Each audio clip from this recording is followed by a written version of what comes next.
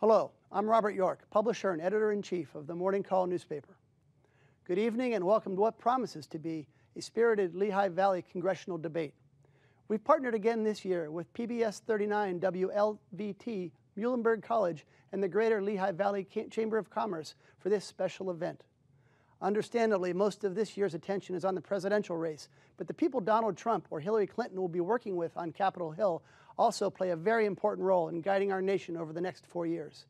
We at The Morning Call and themorningcall.com believe it's vitally important to keep Lehigh Valley voters as informed as possible, in print, online, and, thanks to our partners, even on TV. Remember to vote on November 8th and enjoy the debate.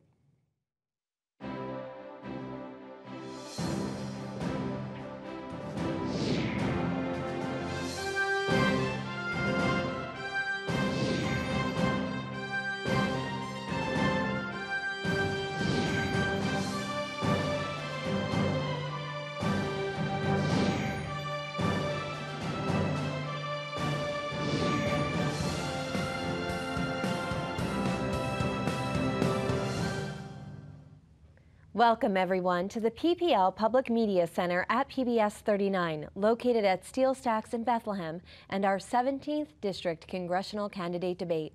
The program's format encourages a lively discussion on issues vital to our community. We're joined in the studio by candidates Matt Cartwright and Matt Connolly. Later, the candidates will get a chance to question each other, and we invite our viewers at home and in our live studio audience to join the conversation on Facebook and Twitter at MCall and at PBS 39 channel using the hashtag ElectionLV. Let's start by learning a bit about each candidate. Democratic incumbent Matt Cartwright is 55 years old. He's married to Marion Munley Cartwright and has 2 sons. Born in Erie, Pennsylvania, he now lives in Moosic. Cartwright graduated from Hamilton College with a Bachelor of Arts in History in 1983 and earned his law degree from University of Pennsylvania's Law School in 1986. Cartwright worked as an attorney with Munley & Cartwright for 25 years before winning election to the United States House of Representatives in 2012. He currently serves on the House Committee on Appropriations. His Republican challenger, Matt Connolly, is 50 years old. He is single and has 1 daughter. Born in Bethesda, Maryland, he now lives in Bethlehem Township. Connolly attended Embry-Riddle Aeronautical University, the University of Maryland, and Lafayette College. He has worked as a historic building preservation specialist since 1995.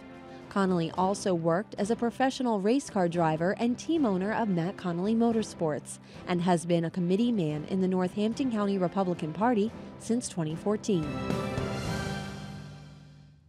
I'll begin the question and answer portion of the debate with one question for both candidates. Candidates will have 1 minute to respond. In a presidential election that's been considered divisive and polarizing, are you supporting your party's candidate for president? We'll begin in ballot order with Mr. Cartwright. Sure. Well, first I want to thank Channel 39 and the Morning Call for sponsoring this debate. You guys do a great job. This is the 3rd one I've been to.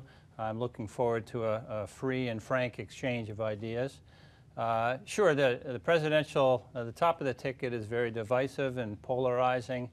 I am supporting Hillary Clinton for president, but I'm open to ideas that come from all sides of the political spectrum. And I think it's important to distinguish my race and our race from that race. They're dealing with a lot of different dynamics that I hope we won't have to deal with here, Laura. Mr. Connolly?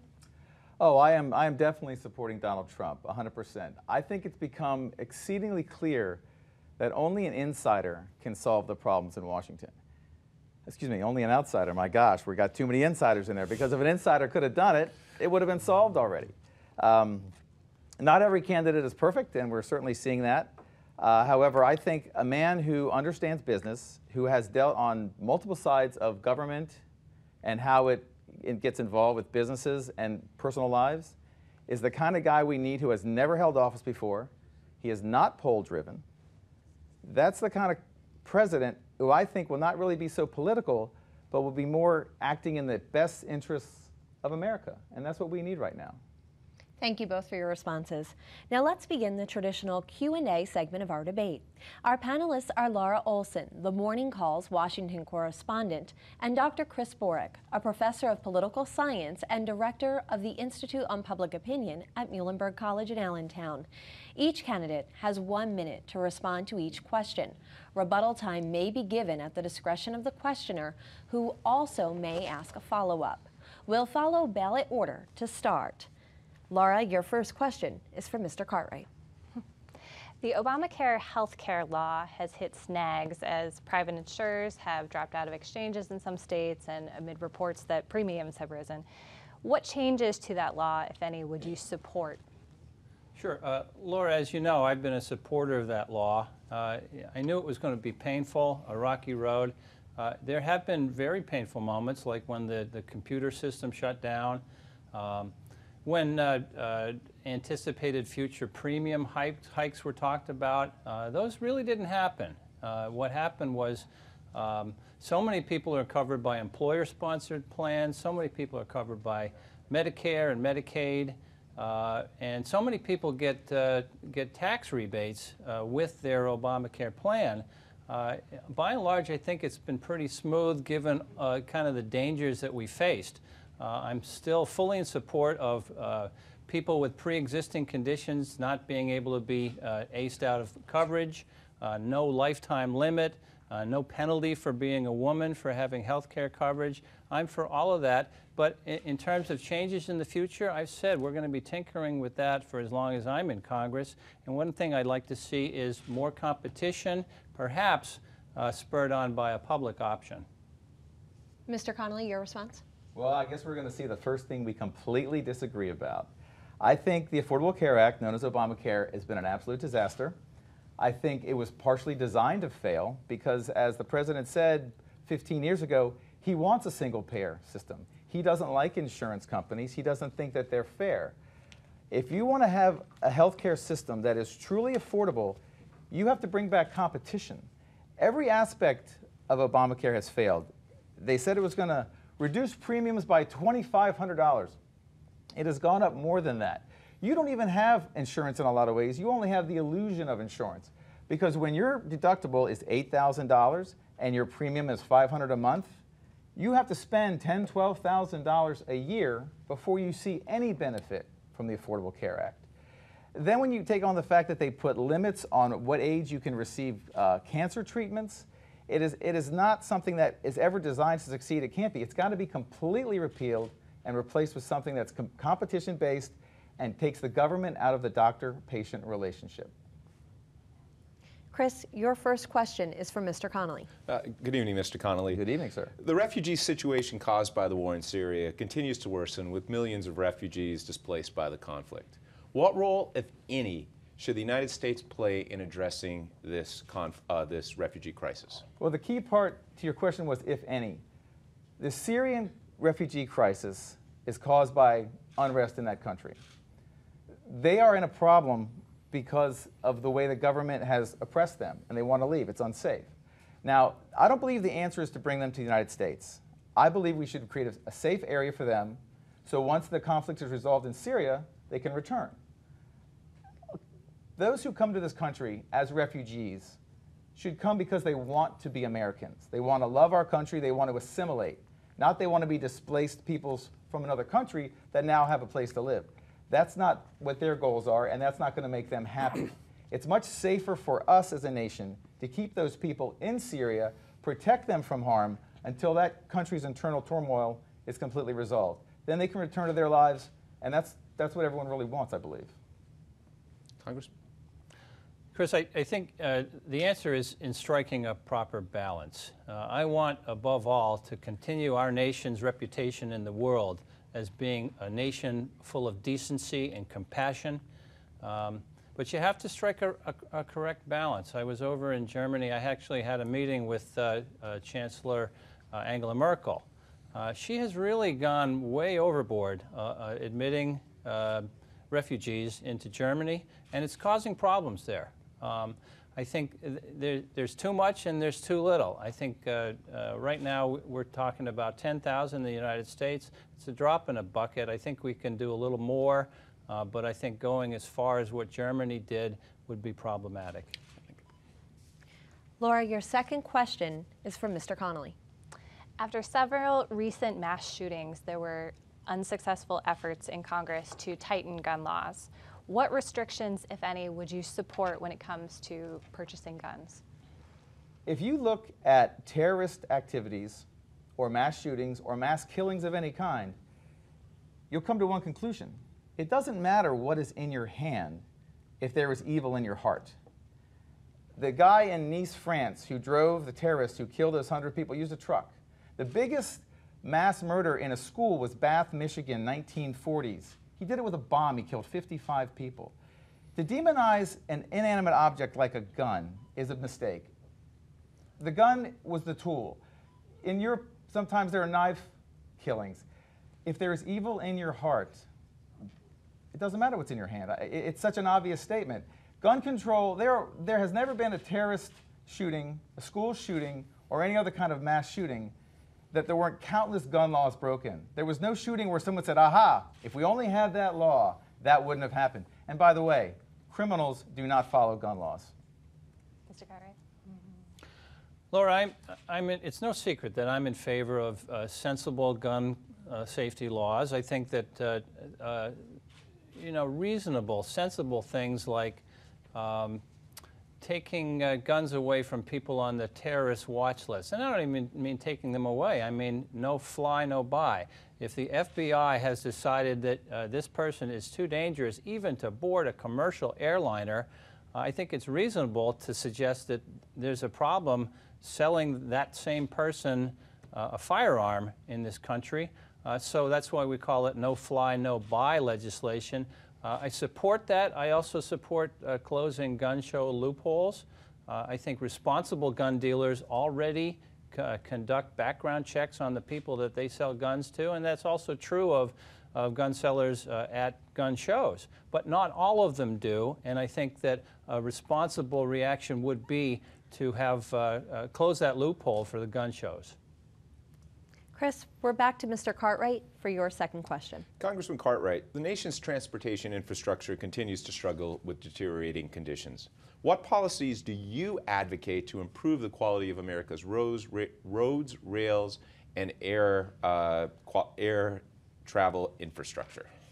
I am very bullish on all of those things, and it's interesting because Laura mentioned the presidential campaign, and it seems like there's a competition between the Trump and Clinton campaigns on who's going to spend more on beefing up American infrastructure.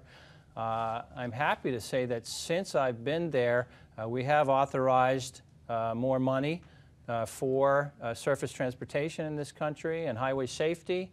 But remember, in Congress, you do two things, and I learned this in my last 3 years, is that you authorize money for certain purposes, and then you have to appropriate the money.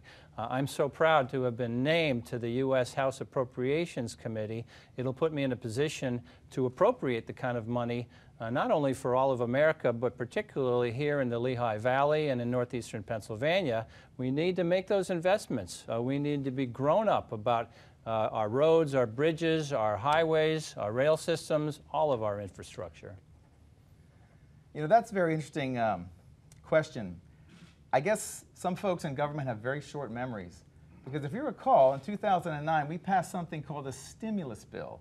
The stimulus bill was almost $1 trillion for that very, very question you asked.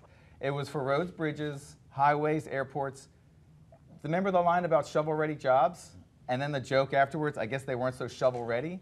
Well, that's kind of a problem when it comes to government. It seems like everyone's forgotten that we have now passed a $868 billion debt to our kids and grandkids and everyone else for something that apparently had no effect. I don't remember the big touting successes of the stimulus bill.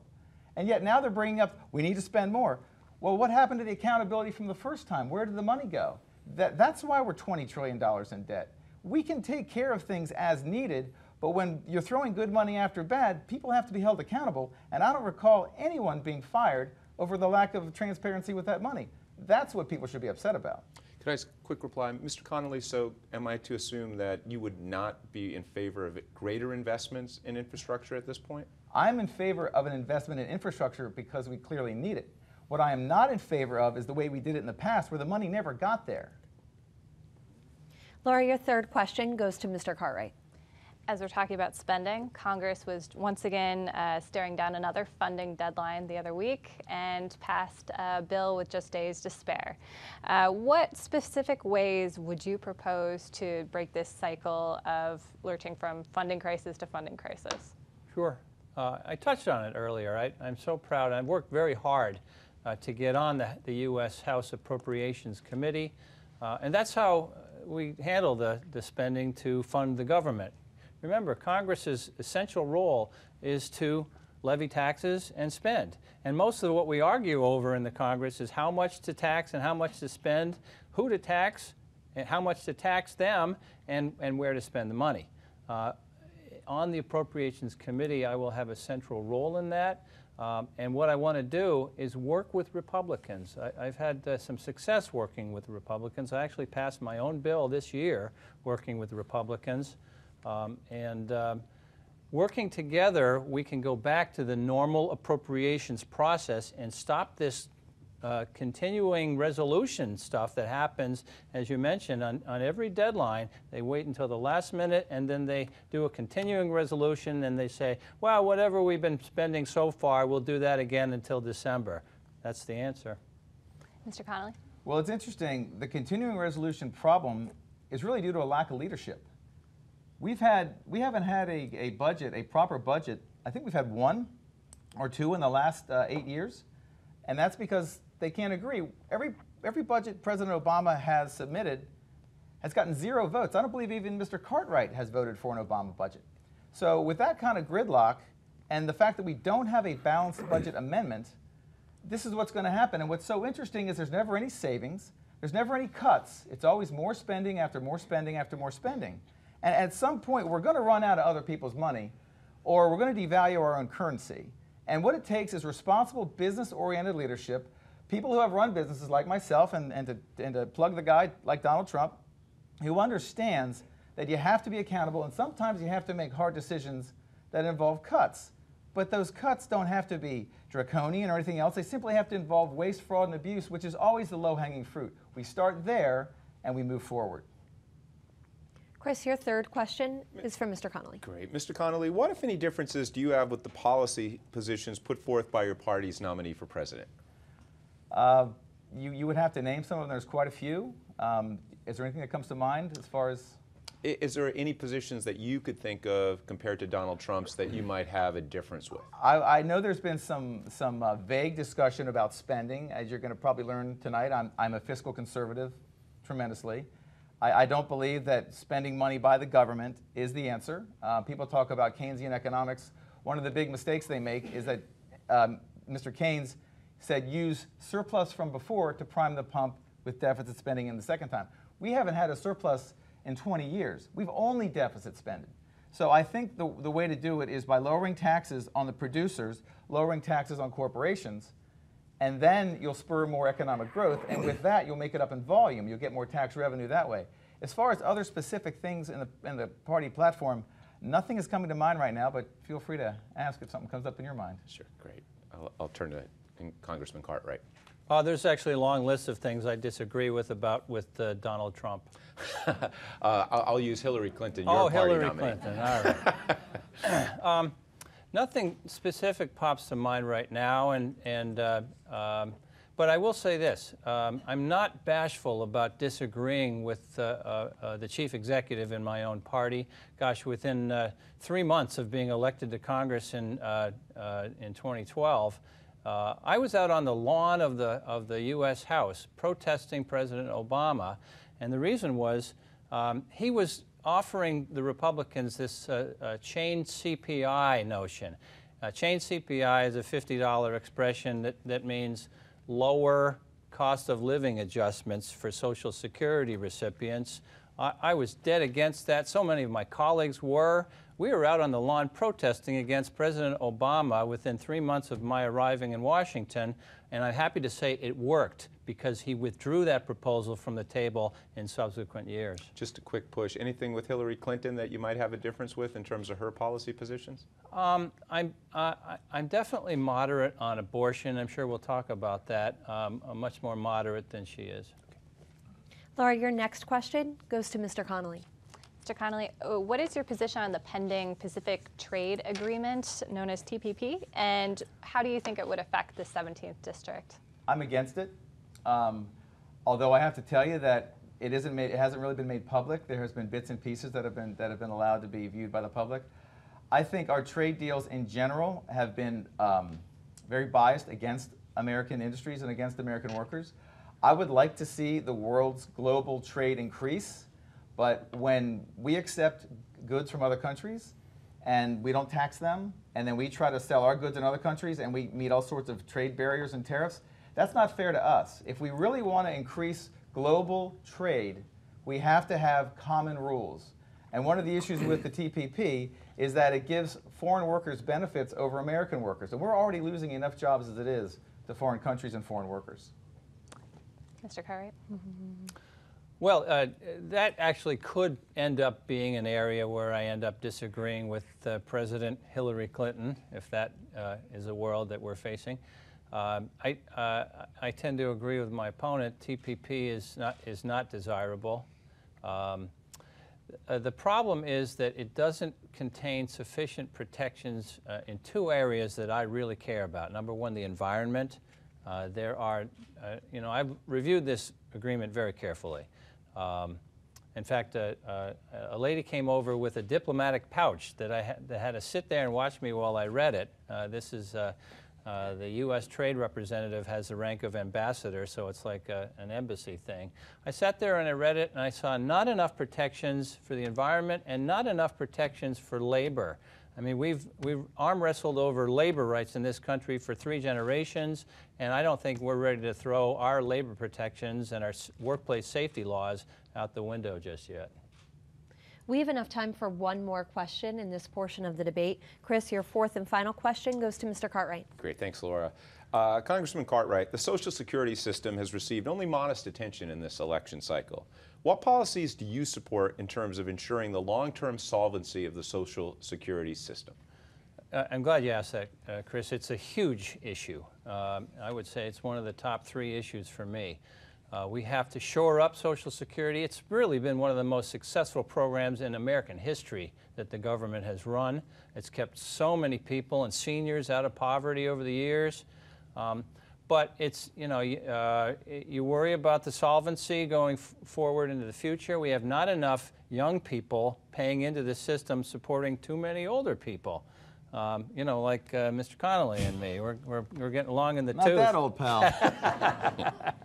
But what I'm saying is that we have to shore up the system, and one way that I want to do it is that I'm an original co-sponsor of a bill called Social Security 2100. And what this does is it blows the cap on investment in the program up for the highest wage earners, and it also expands cost of living adjustments for seniors because what they're getting now is insufficient.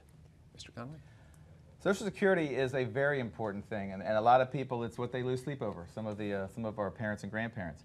The issue about Social Security is that it does need adjustment. When Franklin Delano Roosevelt passed it, he even said in 20 years it's going to need a lot of changes. And unfortunately, politicians, being the basic cowards that they are afraid to touch it. One of the things that has to, now you're not a coward, don't get me wrong. One of the things that has to happen is there has to be means tests. I mean, Social Security should be seen as insurance. If you don't need it when you get older, you should not receive it. Just like insurance on your house, fire insurance. If you live in your house for 40 years and it never burns down, you don't go and demand your fire insurance policy back. You paid into it for someone else whose house did burn down. So there should be a means test. I believe that the age should be gradually increased, but anyone over 50 now who's locked in should not have to worry about that. And I think there should be some privatization of the funds, because Social Security grows at a minuscule rate of less than 1%, and that doesn't even keep up with inflation. So we need to have some of the free market increase the value of it for people who receive it. Now we turn to our audience for questions from Muhlenberg College students. We have a representative from the campus Young Republicans and from the Young Democrats. Each will ask one question to both candidates. Freshman Mark Paul of the Young Republicans will go first, and each candidate has 60 seconds to respond. Mr. Cartwright gets the first question. Mark? Thank you. The approval rating of Congress is at an all-time low. Name several things you would do to improve that. Well, Mark, thank you for the question. And you know, the problem with Congress and referring to Congress generally is that you forget who's in charge of Congress. Right now, the Republicans have been running Congress since 2010, really fully 6 years. And sometimes I kind of wish when people talked about the approval rating of Congress, they talk about who's running Congress. So if you say, well, there's an 18% approval rating for the current Republican-run Congress, I feel a little bit better about that question. But of course, the other answer is we need to work better together. I do this. I'm proud to say that I have formed friendships with many, many Republicans. You have to. I mean, they are in charge. They get to decide what votes come up for people to vote on, what bills get pushed. And that's why I've formed very many solid friendships with the Republicans. That's how I was able to pass my own bill this year. Now it's Mr. Connolly's turn to respond. What's interesting is he referred to the Republican-led Congress. The reason there was a tidal wave of change in 2010 was because the Democrat-led Congress was even worse. Congress has a low rating because people are frustrated. They want things done and taken care of, but nothing seems to happen because of gridlock. I think what really has to happen for Congress to work is they have to follow the rules. The continuing resolution is a perfect example of Congress not following the rules. They can get away with never having to balance a budget by just spending what they spent last time because it's not their money. So if you want Congress to increase its approval rating, it's very simple. They have to perform. They have to perform and they have to make hard decisions. They have to make things that might not be popular right away, but will be good for the long term of the country, and the voters will recognize that. They'll see, okay, that was tough, this might be some pain, but it's going to be better for us in the long run, and we'll all be happier. It's the way families and businesses run themselves. Our next question comes from senior Jake Solari of the Young Democrats. Each candidate will again have 60 seconds to respond. Mr. Connolly gets the question first this time. Good evening and thank you. The opioid epidemic plaguing the communities in the Northeast has become increasingly problematic in the Lehigh Valley. Because methadone offers a physical fix without the associated high, it has become a viable alternative for recovering addicts. However, the current system forces patients to visit daily clinics and receive their dosage, and many of these clinics are so inaccessible to some that daily visits impede on their ability to maintain a full-time job and perform other daily functions. Do you have a plan to make these treatments more accessible? Or, if not, what other treatment alternatives do you propose, and how will they be made accessible to patients? Well, you're addressing that question is a secret that has to come out. I've attended many things in Scranton, some of the heroin awareness. It is a tragedy. In Schuylkill County alone this year, I think over 60 people have died from heroin overdoses. We have to look at why that's happening, first of all. Before we solve the problem, we have to look at the root of the problem. Part of the changes in the government's laws about health care is that they use pain as a vital sign. And then they rate doctors. So doctors want to prescribe pain meds to make sure they get a high rating. The problem is they're turning regular folks into addicts. Once the prescription runs out, they need to find something for that fix, so to speak, and they often turn to illegal drugs. Your question specifically about methadone, it does fill the void, but I'm wondering if they were to have it unregulated and be able to self-medicate with that, would that cause its own problem? I think if we attack the problem with the root of the opiate situation, we're going to find the methadone problem isn't going to be as prominent. But I don't have a specific solution to methadone because honestly, I don't know what the aspect of it, how it could be used or abused. Mr. Cartwright? Jake, thank you for your question. Yeah, I actually conducted a town hall in Schuylkill County about 5 months ago. Usually we have, for town halls, we get 30, maybe 40 people that come out. And I thought, wow, in Coaldale, I don't know how many people are going to come out for a town hall. Jake, we had over 100 people come out to that town hall, and people from all walks of life. and that's an important thing to note, is that opioid addiction occurs on both sides of the tracks, at all stratuses of life, to people in all walks of life. So what's the answer? The answer is we have to work together with the physician community.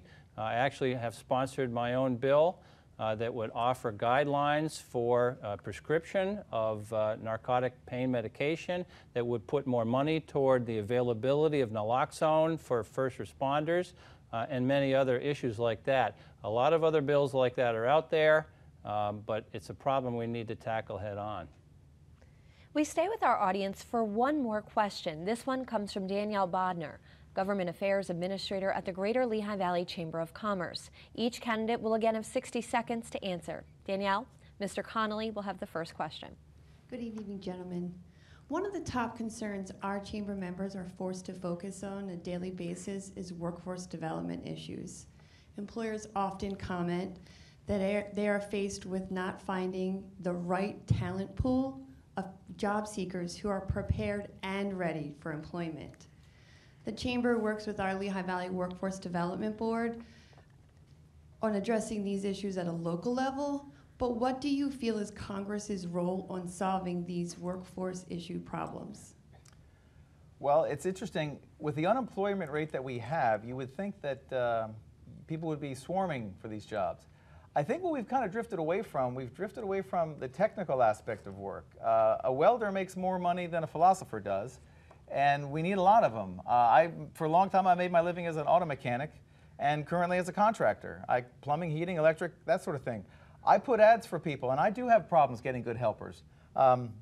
It's not sexy. It's one of those things that people would rather do something on computers or something else entirely. So really what it comes down to, I think at the high school level, we should be emphasizing more skilled trades. I mean, that's what built America. That's what really made this country the powerhouse that it is. But those trades are dying, and if we don't replenish them, we're going to have an issue. And I think that's what the Chamber is looking at. They're looking at skilled people in various areas who can fill these roles. And it is a rewarding way to make a solid, middle-class living, which helps buoy the entire of America. Mr. Cartwright? Well, Danielle, thank you for your question. Sure, that's a place where government can have a real impact on the economy. If you take Lackawanna College in Scranton, Lackawanna College has tooled itself to train people to go to work in the hydrofracking industry. Right now, they have a placement record of about 98% people graduating from Lackawanna College and going to work in the hydrofracking business. And the average starting salary is over $60,000. So this is an area that really pays. And so one of the things that I really support about Secretary Clinton's campaign is that she wants to pump a lot of money into the former coal regions because, you know, you have these upheavals. Economic change creases people. People are trained for one thing and that's not around anymore. They have to learn how to do something else. That's how we can put government money to good use to retrain people. Thank you, Danielle. Now it's time for our candidates to question each other, and we'd like questions here as opposed to speeches. Each is allowed up to 6 questions. Again, responses will be limited to 1 minute, and you may have up to 6 questions each. We'll begin with Mr. Cartwright, and you'll have the first question directed to Mr. Connolly. Thanks, Laura. Matt, I was just mentioning the hydrofracking industry.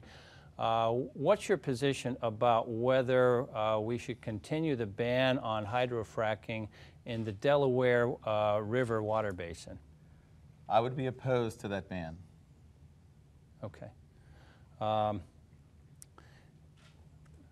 Should I elaborate? I'd love to. I think you get 60 seconds, right? Okay, there we go. You may have up to 60 seconds. Well, we're new at this. So the hydrofracking, I've talked to a number of experts in the industry. It is a very safe process. You're talking about boring down 10,000 feet, which is well below any river basin. You've got multiple layers of steel and concrete for safety. And what's more important is that you're giving this nation, and specifically this state, a very valuable natural resource that lowers the cost for everybody, because one of the most important things in a developed nation is affordable, reliable, consistent energy. That's what will free us from dependence on foreign governments, and that's what's going to really make America strong. Mr. Connolly, your first question for Mr. Cartwright. Okay. InsideGov.com is a well-respected, nonpartisan data organization that tracks every member of Congress, their votes, bills, stances, ratings, and other pertinent information. In the 4 years you've been in office, you have proposed 111 bills and had only one signed into law. You have an effective rating of less than 1%. There is no member of Congress rated lower than you are. How do you justify running for re-election? Actually, the truth is I have passed 4 bills. They're not all standalone bills. It's very rare that a member of Congress can pass a standalone bill. I was thrilled to do that this year. Steve Russell, a Republican from Oklahoma City, and I got together and we passed the Megabyte Act. The federal government buys software like everybody else, licenses at a time, and what happened was we realized that the federal government's not using its purchasing power to buy software. My bill, which passed into law, President Obama signed it on July 29th, will save taxpayers in this country between $1 and $4 billion every year going forward. So I'm very proud of that. I can't speak to what ratings websites models are, but I can tell you if you go on govtrack.us and you look at me, I'm rated number 2 out of 180 Democrats. I'm rated number 2 in effectiveness as being a legislator. Well, the average effectiveness rating is 12%. Just so you know. Mr. Cartwright, your next question for Mr. Connolly. Sure. Matt, do you think the FAST Act goes far enough? Could you please explain what the FAST Act is? Okay, the FAST Act is the Fixing America's Surface Transportation Act, and what that does is it puts $305 billion into American infrastructure, roads, bridges, making highways safer.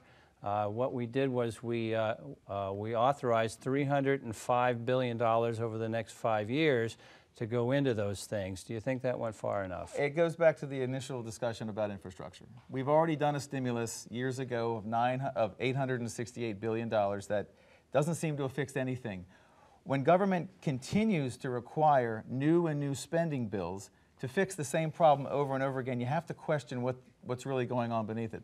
So I would say that with all these multiple infrastructure bills, did the FAST Act go far enough?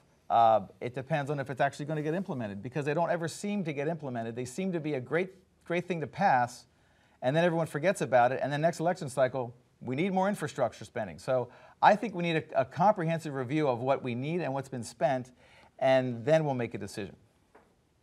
Mr. Connolly, your next question for Mr. Cartwright. It's exceedingly clear that Washington is full of corruption. How do you expect us to believe that you are not part of the corruption when your net worth has more than tripled since you became a member of Congress, from $1.5 million to over $5 million? How do you make that kind of money as a congressman? Actually, that's not true. I have not. It's no secret, completely transparent. Members of Congress make $174,000 a year. Right. That has not been raised in, I think, about a decade. And that is my only source of income. My wife, it may be my wife's income that you're looking at. She's a hardworking lawyer. I'm very proud of her. But I can guarantee you that I'm not doing anything corrupt or anything that would ever embarrass anybody in the Lehigh Valley or the 17th Congressional District or the Commonwealth of Pennsylvania. I look on this job as an honor to do. My aim is to bring honor upon myself and my family, and to do anything that would align myself with anything corrupt is absolute anathema to me. I wouldn't do it, Matt. I appreciate that. Thank you. Mr. Cartwright, your next question for Mr. Connolly. Sure. Matt, you like to talk about cutting federal spending. I'm proud of my work to increase federal spending here at home because it stimulates our local economy here in the Lehigh Valley and northeastern Pennsylvania, and it creates jobs. Over $400 million in federal awards, grants, and contracts have come in during my tenure in the Congress. And getting on the Appropriations Committee, which I work very hard to do, will only assist me in doing more of that, and I intend to do that for the Lehigh Valley. Would you do the same thing? Well, it's funny, you mentioned that you're proud of the money you brought in. The question is, where does it come from? It comes from other taxpayers. It comes from other states. We do not have an infinite supply of money. What we have to do is work on being more efficient as a government.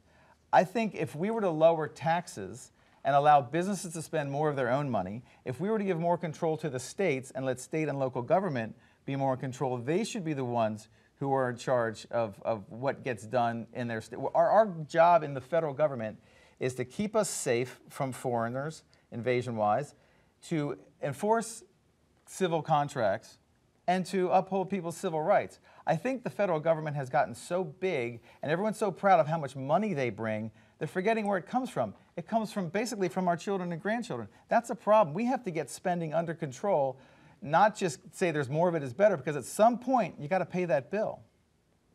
Mr. Connolly, your next question for Mr. Cartwright. You have said on the Storm Show hosted by Tiffany Cloud that terrorism and global warming are inextricably linked. Are you trying to tell us that a slight change in temperature has caused the rise of radical Islamists and made them behead, burn, and drown innocent victims? Well, I think there's definitely a link there. I think I remember saying that, and I believe it to be true. We go back to something called the Arab Spring. And you remember that was when a lot of radicalism was spurred in Egypt and in other places in North Africa. What happened was there wasn't, it was a drought. People didn't have enough to eat. And it doesn't really take a rocket scientist, Matt, to realize that when people don't have enough to eat, they're angry, they're hurting, and they're ready to reach out for radical solutions when they're dangled in front of them. What we know is that climate change is having an effect on these areas, and it's only going to get worse. It's not for us. It doesn't behoove us to bury our heads in the sand and not worry about climate change when climate change can cause upheavals all over the world that in fact can lead to unrest of the type that leads to Islamic terrorism. But Islamic terrorism has been going on for 600 years. They've been beheading people since the Middle Ages. Was global warming a problem then? I think we're on to the next question. Mr. Cartwright, your next question for Mr. Connolly. All right. Matt, I mentioned I'm in favor of the Social Security 2100 Act. Have you reviewed that? I have not reviewed it. Well, it strengthens and expands Social Security by raising cost of living adjustments and lifting the income cap for the highest income levels. You said you want to cut back on payouts to Social Security recipients. I did not say that. By raising the retirement age, however gradually you want to do it. My question is, how is that fair to 65-year-olds who have to make their living lifting and carrying and climbing? Well, what I did say about changing it is there should be a means test, and I will have to say I do agree with you on the cap, because right now there's an artificially low cap on wage earners that is limiting how much money goes into the system. Social Security was not meant to be a person's retirement income. It often is, but that's more of an indictment on the system we have altogether. I think what is important here is allowing people to work as long as they choose, and then having a means test where those people who don't need the money don't receive it. That leaves more in the pot for those people who do need it. As far as raising the age, there are some people who can work longer, others who cannot. That's why we have the Social Security Disability Insurance. Social Security is a very important safety net, and it's something that I don't think should be changed in a negative way, but it has to be modified. And these are decisions that have to be made, not from the political point of view, but from the realistic point of view. Because you talk to a 30-year-old today, they say, I'm not seeing Social Security, and they're probably right. Mr. Connolly, your next question is for Mr. Cartwright again. In 2013, you proposed the Safe Haul Act, which was designed to raise the amount of insurance truckers have from $750,000 in liability to $4.4 million. This will increase their insurance premiums by double digits. Can you tell me how this helps the truckers or their families, or was this just an attempt to increase the amount of money available for your fellow trial lawyers to tap into, since after all they are your biggest donors? Well, I am very proud of my efforts to get the federal government to raise the insurance requirements for tractor trailers. Right now, tractor trailers are allowed to drive around with as little as $750,000 in liability insurance. And the problem is not the responsible truckers. There are the great majority are responsible and safe truckers. It's the ones who are not safe that you worry about because of the harm they can do. I mean, they can do many millions of dollars of damage to people just in terms of medical bills. Raising the insurance requirements will force everybody, will force through the private enterprise system, it'll force insurance companies to look at trucking companies with a jaundiced eye and say, are you being careful? If you're not being careful, we're going to raise your rates. That's the free market system at work, making Americans safe. Mr. Cartwright, we have time for at least one more question to Mr. Connolly, possibly two. All right. Matt, I'm for middle-class tax relief, but public records show that you have failed to pay your federal taxes for some time now. You still have a federal tax lien for just under $50,000 for tax years 2007 and 2008. Many Americans work hard to struggle and make ends meet, work hard and play by the rules, but they don't make excuses. They pay their taxes. Don't they deserve a congressman who doesn't make excuses but goes ahead and pays his taxes? Well, I believe that you should pay taxes on every penny you earn, and I have paid taxes on every penny I've earned. That federal tax lien is due to the IRS, which is the biggest bully in the free world. That was due to an audit that occurred in 2010. They said that because I took a second mortgage on a property, never got a penny for it because the building owner went bankrupt and got foreclosed on, that I still had to pay taxes on that money that I never received. I then asked them, could I deduct that $75,000 from income the next year? And they said, oh no, you can deduct $3,000 a year for the next 25 years. So at that point I realized, although I could have paid the taxes, I'm a fighter. I don't like it when the government bullies around, and I don't like the fact that they can throw a lien on something without due process. There was never a trial. It was simply their decision. You talk about tax reform, we need tax reform. The IRS people who target those people based on their political ideology, they get off scot-free. We need tax reform. I pay my taxes. Mr. Connolly, at least one more question for Mr. Cartwright.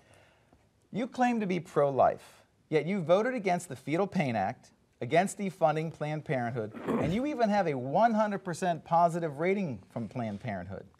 How can you claim to be pro-life when every vote you cast is for abortion and the abortion groups consider you a strong ally? Well, that's not quite correct. I don't like abortion, and I don't like the labels that people throw around. I consider myself a moderate on the question. We have something in this country called the Hyde Amendment, and the Hyde Amendment requires that federal tax money is not paid to buy abortions. And that came up for a vote this year. I voted against the measure that would have eliminated the Hyde Amendment, so I'm supporting that. I voted against the Pain Capable Act because it did not make an exception for incest victims that are over 18 years old. Personally, I don't like abortions. I'm against them, but I make exceptions for rape, incest, all incest victims, and the life and health of the mother, and that is my moderate position on abortion. Thank you both. We are out of time for this segment, and we will move on now to our final question of the night, which comes from Laura Olson. It will be directed to both candidates, and each candidate will have 45 seconds to respond. Mr. Connolly will answer first, then we'll hear from Mr. Cartwright. After a contentious presidential race, the next Congress will get to work with a new administration. In what ways would you be willing and able to work with that administration if it's made up of the opposite political party? Well, we can certainly hope that it's not made up of the opposite political party. You have to look at how you work with folks. If they really have the true values for the country and it's not a political agenda, working across the aisle should be simple. It's when things are couched or phrased in a certain way that make it seem like they want something but don't really. As I mentioned before with Obamacare, that was pretty transparent that it was not going to solve any problems. It was there to break the system. I'm concerned when any party has a view on something they put out publicly, but their agenda is something different. And I think that's where it's going to take some people who have the guts to make non-political decisions and act on them in order to do the right thing. Because we're all Americans, we're all in this together. We just have to realize that the good of the country should come first. Mr. Cartwright? Is the question, how would I work with President Trump? That's the question. Okay. Well, I guess I should say that it's hard to say because he's kind of changed his positions on certain things. I mentioned earlier that one thing that I kind of find encouraging about Donald Trump is that he wants to spend more on infrastructure than Hillary Clinton, so they may be in like a little competition about who's going to spend more on infrastructure. That's music to my ears. So if Donald Trump wants to do that, I'll probably find myself in his camp. Our last piece of business tonight is a 1-minute closing statement from each candidate.